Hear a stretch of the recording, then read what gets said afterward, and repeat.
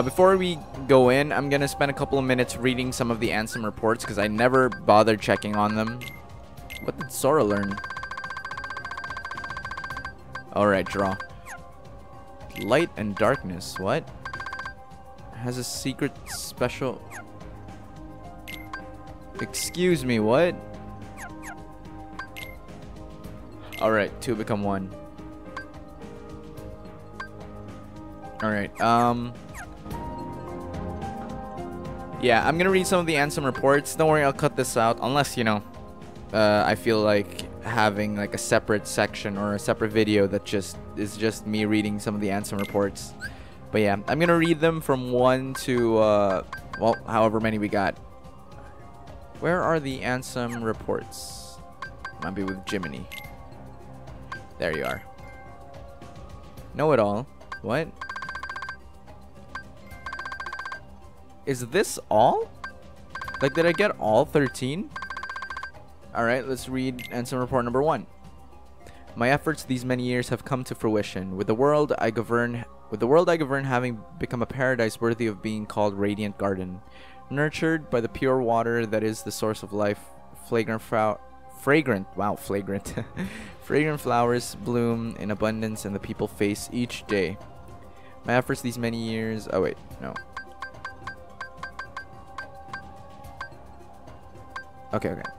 But there is light, darkness. But where there is light, darkness also lurks. As noted in my earlier reports, I must solve the mystery of this darkness of the heart. This paradise depends on it. I shall perform an experiment to probe the depths of a person's heart. One of my own apprentices, Xehanort, has volunteered to be a subject. The young man has served me ever since I nursed him back from death's door some years ago. He had lost all his memories at the time, but later showed remarkable intellectual curiosity and readily absorbed my teachings, gaining deep wisdom.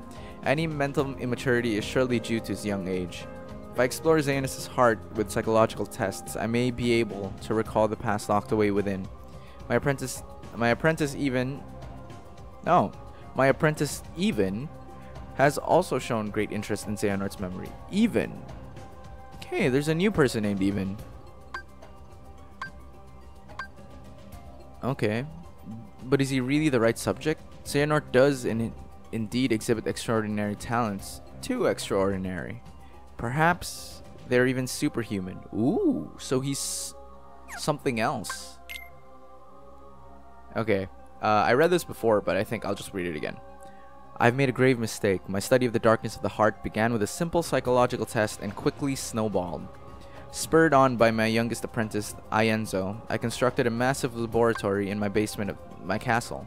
Unbeknownst to me, my 6 apprentices then began collecting a large number of subjects on which to perform dangerous experiments into the darkness of the heart.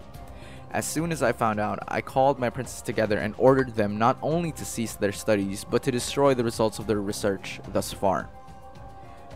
What on earth was happening within the hearts of my 6 beloved apprentices?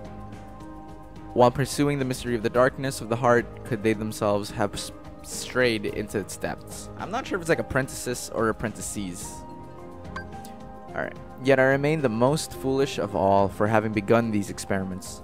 We are not meant to interfere in the depths of another's heart, no matter what our reasons for doing so, and my error plunged me into despair. A visitor from another world soothed my dejected soul. A tiny king named Mickey came wielding a legendary key, the infamous Keyblade, said to bring both chaos and prosperity to the world. Huh, I thought there were only like 2 Keyblades or something.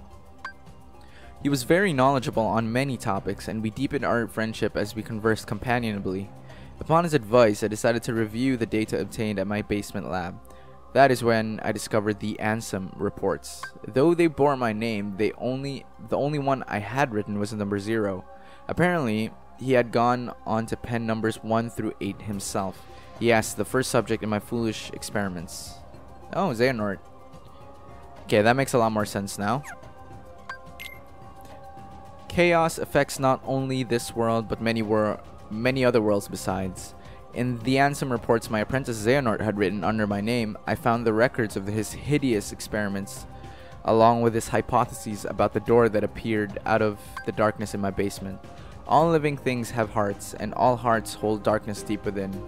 Worlds are no exception. If a world is a being, the heart it holds must be colossal. And the darkness at its core must be monstrous indeed. Did Xehanort pass through that door in an attempt to contact the Dark Realm?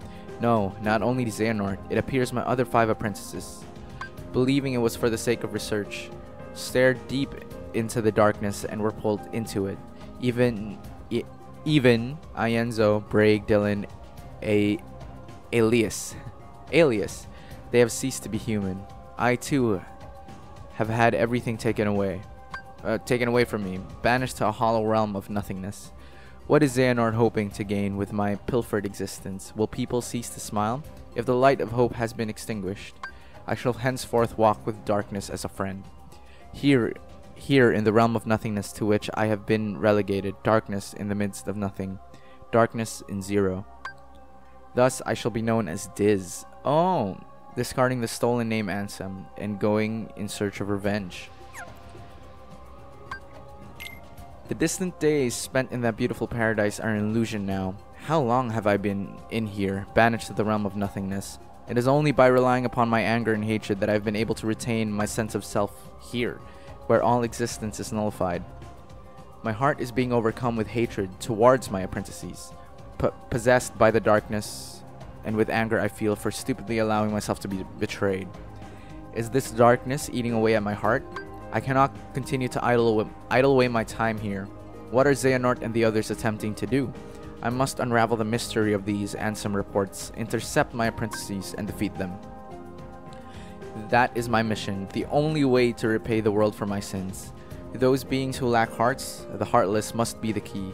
The darkness of the heart made flesh. Cursed shadows who not only lack hearts, but multiply by seizing hearts from any and all living things. Where have they come from, and where are they going? 3 elements combine to create life, a heart, a soul, and a body. But what of the soul and body left behind when the heart is lost? When the soul leaves the body, its vessel life gives way to death, but what about when the heart leaves? A being does not perish when its heart leaves its body. The heart alone disappears into darkness. There is little time. If I remain in this realm much longer, I will certainly learn these answers the hard way. My heart is already a captive of the darkness. Oh, that's interesting.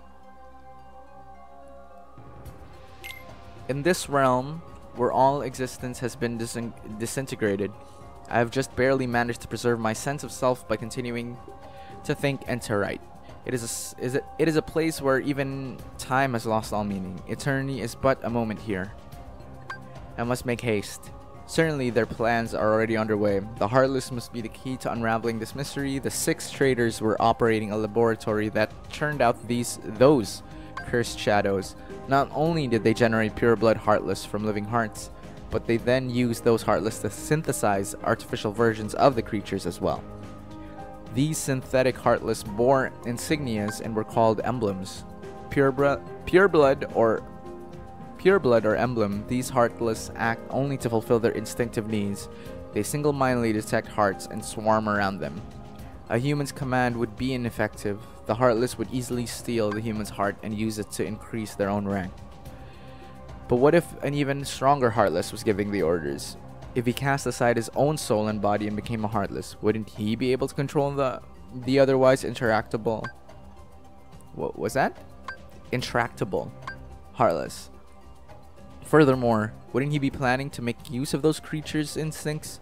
If the heart-seeking Heartless have their sights set on a larger, more powerful heart, their ultimate goal is crystal clear.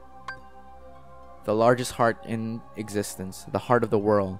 This is all conjecture, but it would seem he is utilizing the Heartless in his search for a path leading to the heart of the world. Ooh. My choice to befriend darkness here in the midst of nothingness was a sound one. The moment I stared straight ahead with a calm heart, neither rejecting darkness nor fearing it, I gained a newfound power, a superhuman power, the power of darkness. It is likely Xehanort and the others were enraptured by this power, eventually becoming its prisoners. I do not intend to allow my heart to be devoured by the darkness as they did, of course. With this new power, I uncovered a corridor of darkness that connects the realm of nothingness to the outside world. While it is still difficult to come and go as I please, my banishment is now a thing of the past. To deceive Xehanort and my apprentices, I first used my power to change form before returning to the realm of light. As I had expected, Xehanort had become a Heartless. Under my name, he commanded other Heartless in quests to snatch away the hearts of many different worlds. At the center of the hearts Xehanort had stolen was Kingdom Hearts, which attracts tremendous darkness to itself and attempts to send any and all matter back into its depths. The other 5 had disappeared. Have they become Heartless, like Xehanort, or did they vanish after Xehanort exploited them? I became familiar with an unusual entity while pursuing the truth. It is the soul and body that remain. It is the soul and body that remain when a being loses its heart. When a Heartless is born, those entities disappear from the realm of light to be reborn as entirely new beings in a completely different realm. He's talking about the nobodies. Okay, I read this one. While being born of darkness and those lacking hearts may find them convenient, it is dangerous for others to make much of the corridors of darkness. Darkness erodes the heart. In search of a place to proceed with my research and planning from prying eyes, I found myself in Twilight Town. It is a quiet village, forgotten in the chasm between light and darkness. That reminded me of Chameleon. In the chasm between light and darkness, I situated myself in the basement of an abandoned mansion standing beyond the woods. My underground research resulted in one new discovery after another. When a Heartless is born, the body and soul left behind are reborn into this world as a different being. They possess different intentions than their Heartless brethren, and while it is unclear what these sentient beings are after, it would appear that they are responsible for much bedlam in the world. My erstwhile friend the king and his subjects, along with a hero wielding the Keyblade, are battling the Heartless even as a new threat approaches. This new threat, they have given themselves a fitting name, I suppose. These beings, the nobodies. These non-beings, nobodies. A great number of nobodies have lost human form, as have the Heartless. Yet the nobody born of someone with a strong heart retains its shape, with but the faintest visible changes. It appears my betrayers have retained their human forms as nobodies, and are gathering more followers in the hopes of furthering a new scheme. Organization 13, formed of 13 nobodies with my betrayers at its core, has divided into 2. They are said to be carrying out some sort of research. Seeking to uncover the plans of this organization, I've decided to head for where 6 of its members have gathered. Towering over the outer limits of the realm between darkness and light, Castle Oblivion. Okay, the first time I read this, I did not understand, but now it makes a lot more sense. It appears that I have been too distracted by the behavior of Xehanort and his cohorts, and by the events occurring in their vicinity. My friends struggle to protect the realm of light from the threat of Heartless. From the threat of Heartless is now over. My friends struggle to protect the realm of light from the threat of Heartless is now over. With Xehanort's Heartless, going by the name Ansem, Seeker of Darkness, defeated at last. The other wielder of the Keyblade, this hero traveled from world to world, sealing up keyholes and laying Heartless low. Meanwhile, the king had dived into the realm of darkness, worked with the Keyblade-wielding hero to close the door to Kingdom Hearts from the realms of both darkness and light, thus holding off the threat of tremendous darkness. But there is still a great number of Heartless afoot, and Organization 13 and the Nobodies continue to be active in the shadows. Indeed, the world is still a very dangerous place. We must find a way to do battle with these enemies. Thus, I will both make amends and have my revenge. It is for this reason that I infiltrated Castle Oblivion. It consists of 13 floors above and 12 floors below ground, with the contents of its white rooms transforming in response to its visitors' memories. Organization 13 was conducting experiments on memory here. The subject in these experiments, a girl named Namine, appears to possess extremely unusual abilities. Were they attempting to derive something from these powers? Refusing to be distracted by Organization 13, I had returned to my own secret research when a new visitor appeared at the castle today. It was Sora, the Keyblade-wielding hero who had defeated Ansem and his companions. Deep underground, the stench of darkness arose. All the players are coming together, it would seem. Wait, when was this?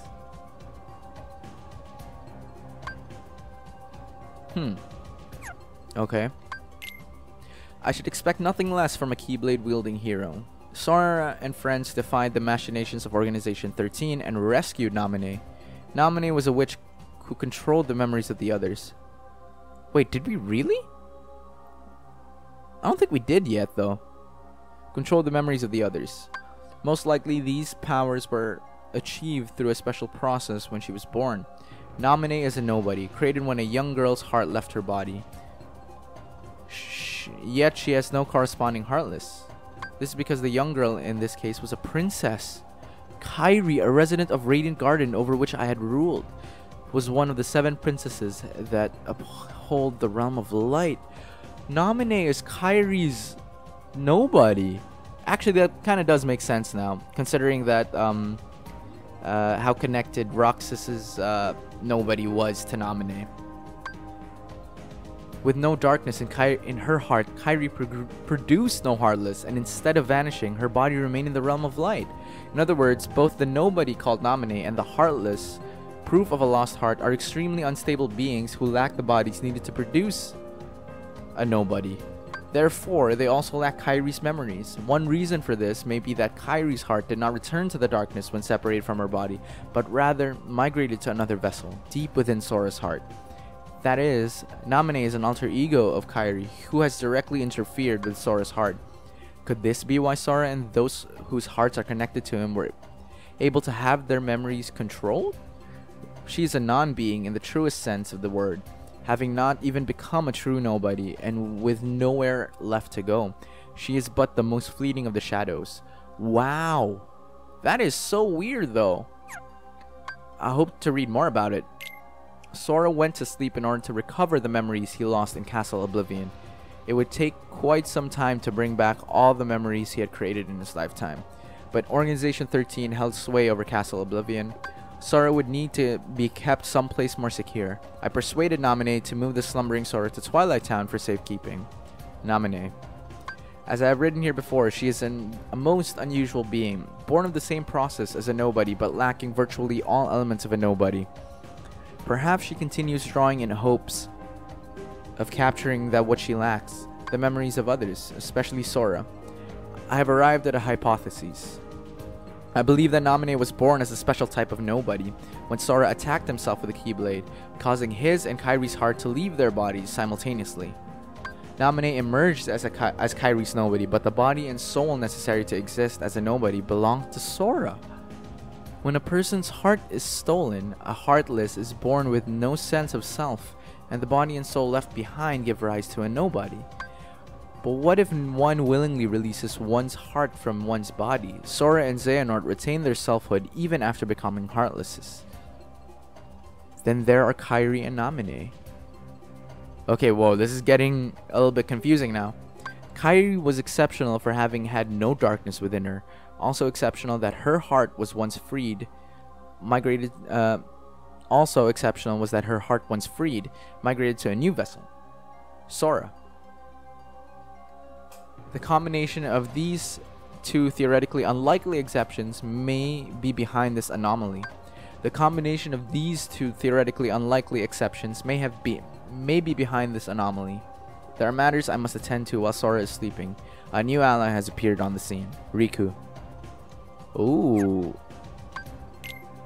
I was reunited with an old friend at Castle Oblivion, but was unable to disclose my identity. If he knew the situation, he would likely try to stop me from carrying out my revenge. As much as I would dearly love to converse with him, as in the old days, that is now but a hopeless dream. My friend has been fighting in the realm of darkness. Most likely he found his way there through Traverse Town. Like Castle Oblivion, that village also rests in the cleft between light and dark. It consists of the remnants of worlds whose hearts have been stolen by the heartless.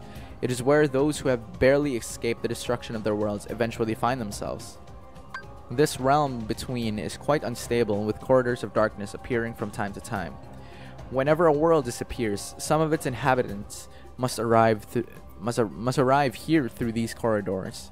Surely Sora traveled these same corridors of darkness when he first came to Traverse Town. Oh, it's in Traverse Town.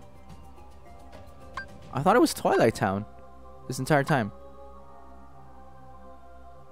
Darkness. Oh, okay. All this time I was thinking of Twilight Town. Looks like what was mentioned was Traverse Town.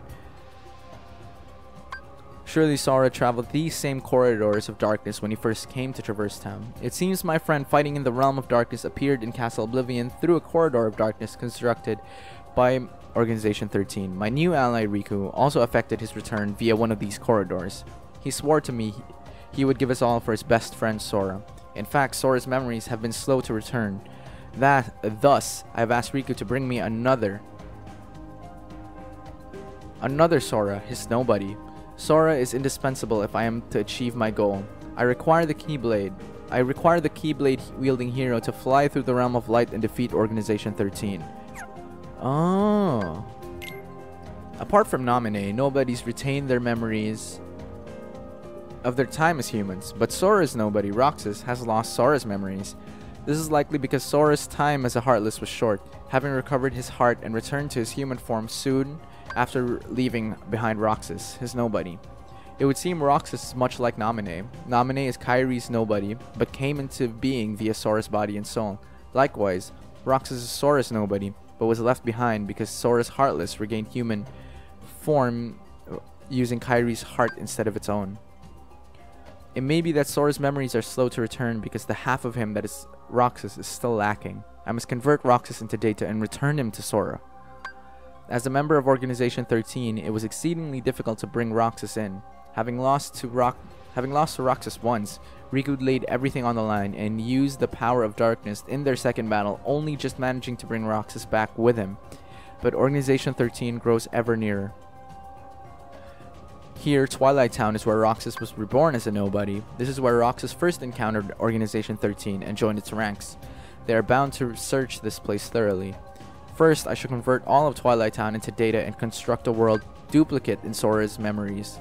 I shall place Roxas within that world to live out his days and regain those memories. There is little time. The organization's schemes must be making steady progress as well.